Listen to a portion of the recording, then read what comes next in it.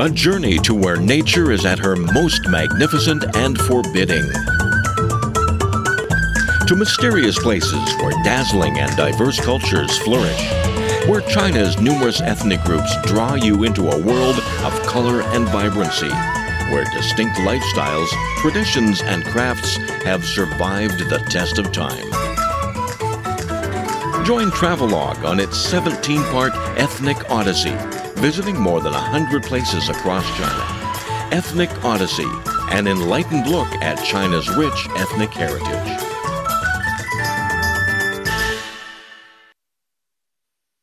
On this episode of Travelogue, the Li minority of the subtropical paradise Hainan let the craftness of their hands and the beauty of their song and dance sweep us away to.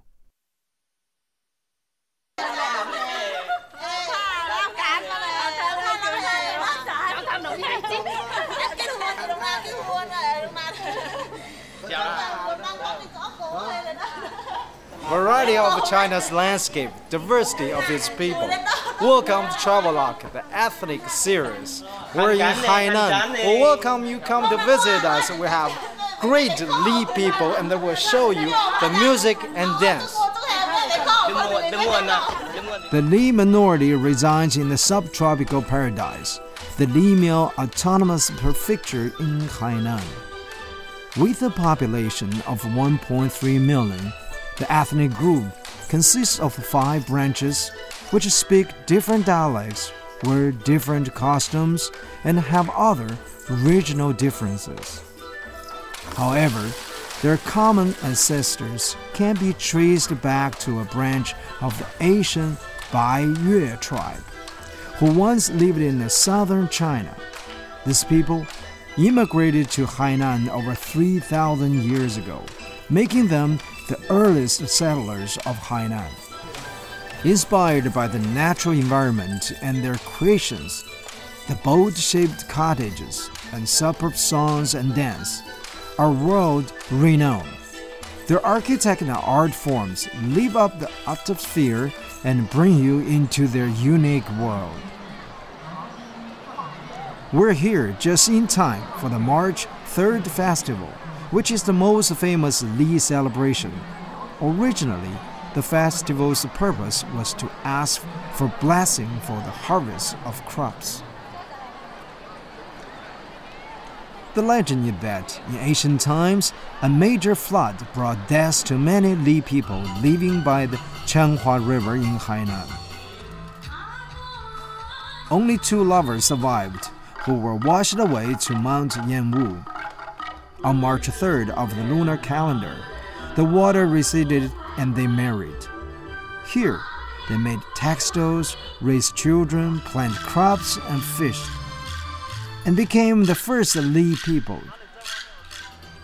To commemorate them, Li people gathered by the Changhua River every March 3rd to sing and remember. Gradually, this gathering evolved into a traditional festival during which young people of the Li villages interact and search for suitable lovers.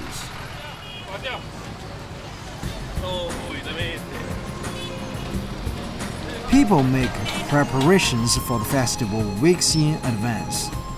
Women start cooking and young men hunt in the forest.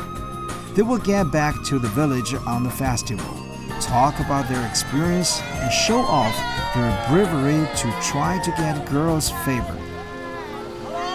During the Festival of Love, people organize song and dance parties. In the evening, young men and girls sit around the campfires by the waters, on the tops of mountains, to sing and dance together. The girls are dressed in fine jewelry and multicolored clothing, and the men wear red bands on their waists. On this big dating scene, the girls and boys express their emotions in song. The sweet love songs start out gentle and lyrical to being bold and unreserved. If both parties feel like it's a good match, they exchange small totals to make arrangements for the next date. During the holidays, Li people are surrounded by song, dance, archery, and many recreational activities, and festival fills the air. Today, March 3rd Festival has become, in some sense, a huge pageant of Li minority group. For the young men and women, it's a chance to find that special someone. For the elders, it's time to get busy cooking, doll up their daughters, and have some fun with community. For tourists, it's a chance to see Li life in its purest form.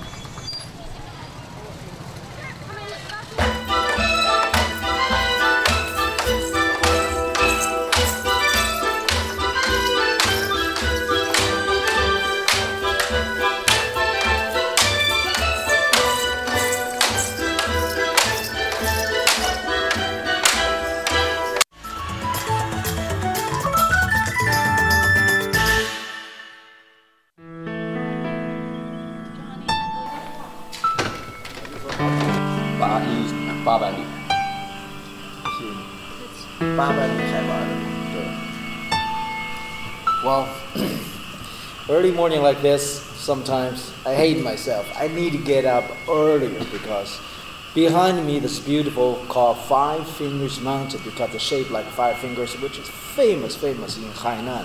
And here is the hotel. They have this, morning tea. And if I can get up earlier, then I can see the sunrise, the trail just right behind me. I can take the trail, get at the top of the mountain, enjoy the best of views such as sunrise.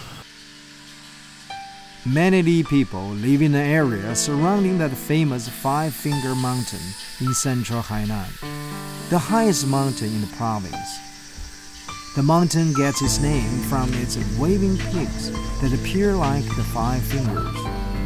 The mountains are representative of Hainan, and there are many legends surrounding its existence.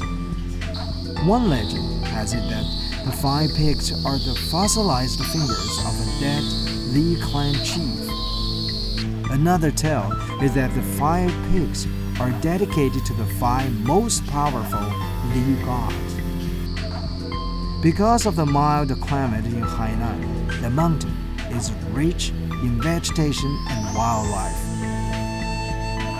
If you choose to climb the mountain, you will surely notice the misty mountain tops, layer upon layer of lush greenery and diversity of animal species. It is archetypical Chinese beautiful mountain.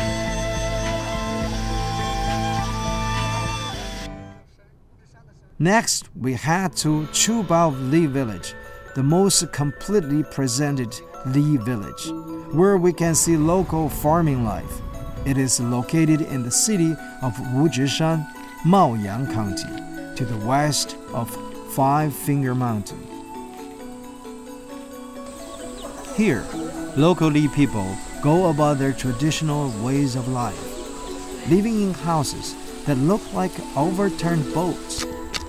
The Li nationality lives mainly on agriculture.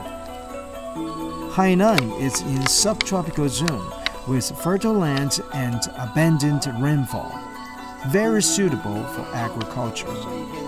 The area is the country's major producer of tropical crops like coconut, pineapples, cocoa, coffee, palm oil, cashews, mangoes, and bananas.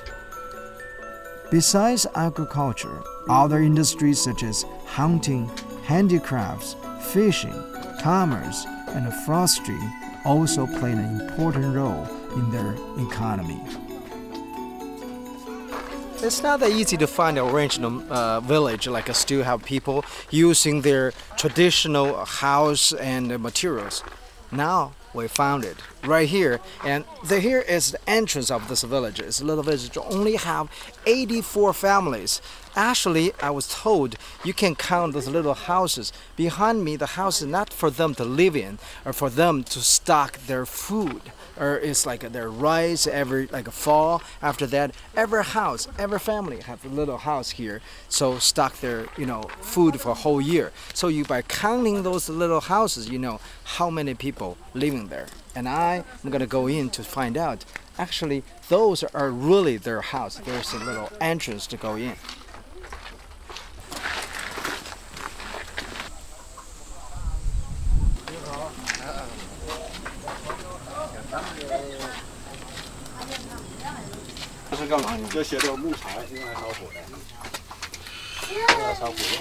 Now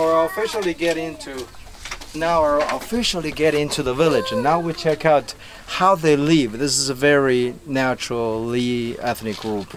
They've been living here for years. They still keep the traditional way. 主任家。都在山上拿下来就可以。Everything is from material. We talk about the construction, structure of the house. Everybody living a structure like this. We can see. I was told all the material was, brought from the mountain here, like bamboo, of course, and then you have lots of straws on the ceiling, so that's protect the rain and wind. And then this is like a wood. It's like a tree branch as the structure. And between they used a bamboo, cut this really, really thin band and wrap it around to hold all the constructors. No nails, no other materials but the wood and bamboo and straw. All the three materials from the mountain right here. So very strong actually. 这能坚持多少年? For some people, living in boats all year round is common.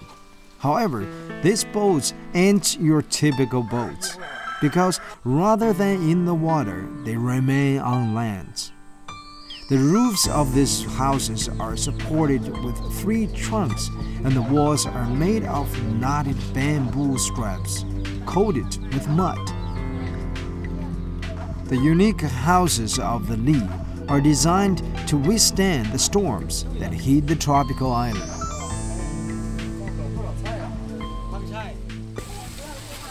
Take a guess.